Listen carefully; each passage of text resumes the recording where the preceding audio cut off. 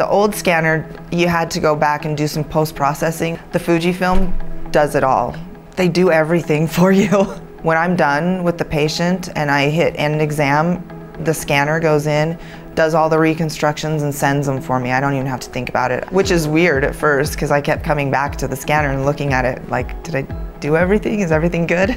It's quieter, it's faster. The bore in the middle is larger, so it's not as close to patients' faces. So the claustrophobia issue goes away. The patients are in there less time. It also is less radiation than our previous scanners. We have the same scanner at all 3 locations, the Supria Plus.